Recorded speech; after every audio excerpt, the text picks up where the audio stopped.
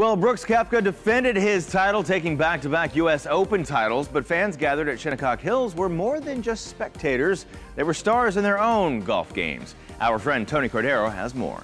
We're joined here at the Lexus Performance Experience with golfer Peter Jacobsen, who is one of the golf's great ambassadors in the game. And Peter, U.S. Open being here at Shinnecock was a great week for the golfers, and being in this area, getting to work, Lexus made it so simple for everybody to have a great time.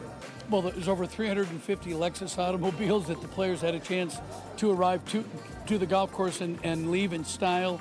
But Shinnecock Hills, one of the iconic golf courses in the country, one of the 5 founding member clubs of the USGA, so it's very special when you get here. But the golf course played very difficult. And the fans got to do some really kind of cool stuff around here that they don't normally get a chance to do. Well, this was the 12th year for Lexus as a partner of the USGA and the official vehicle of the Open. But there's a golf simulator. It's a hole-in-one challenge right over here. You can recreate Tiger Woods' putt he made to win the U.S. Open in 2008. You can take a picture with the championship trophy.